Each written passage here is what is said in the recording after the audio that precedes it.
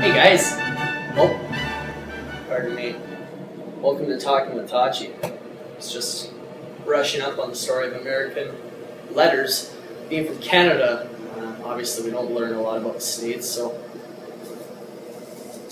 I'm trying to catch up as good as possible. Now, this is a new segment. The Mile and Minute was, well, it was a little bit more professional, so don't expect too much. I'm here with my good friend. Your name, sir? Mike Merrifield. And what number are you? Number 13.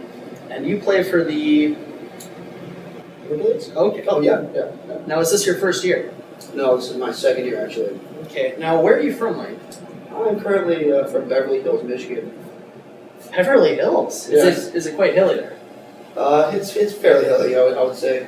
Do you ever run into any, celebrities, Carrot Top or Paris Hilton? Contrary to popular belief, this is not the real Beverly Hills, unfortunately. Oh, okay. It's a little downgrade. What state or province is that? Oh, that's Michigan. Okay. Now, a lot of people, this obviously created a big media stir. A lot of people were quite upset Kim Jong-un was not involved in the People's 100 Sexiest People 2013. What are your thoughts? Well, I think he should win there. I mean, elaborate, please. You seen that guy with the shirt on? Fantastic body. It's quite a specimen. I will agree on that.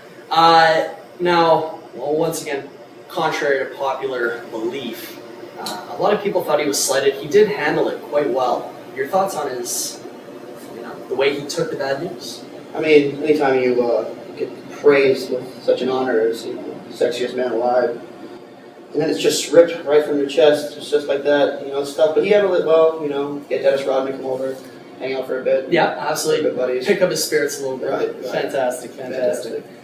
Now, Mike, you're an American citizen. Correct me if I'm wrong. But is it true that you're not allowed to visit the country of Cuba, and does that make you mad? Yeah, that's very true. I found out the hard way when I tried to get through airport security and was immediately flagged down and chased down by German shepherds at the airport. Naturally. Yeah. How did that make you feel? Felt violated. Absolutely. As you should. I'm a dog lover. Did you take that to the authorities? No, I didn't press any charges, but needless to say, I won't be making any more trips to Cuba in the near future. Humble as always, folks. Greg Poss, our head coach, what does he skate like when he's on the ice with the hair blowing in the wind? That's an easy one. Reese with the Rocket Richard.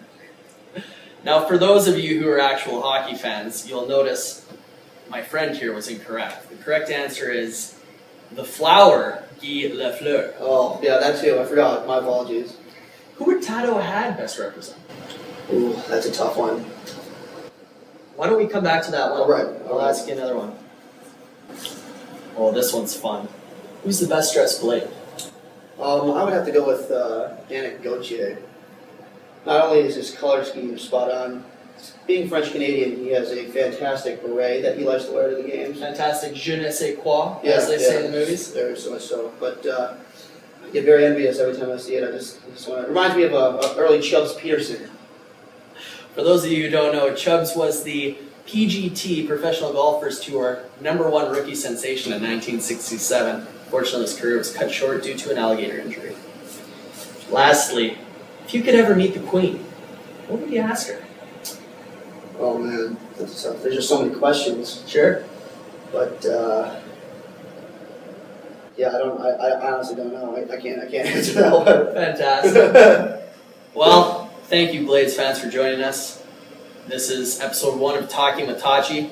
I apologize. I know my voice is a little high and whiny, but we're going to work on that next week. Until next time, take care and good night.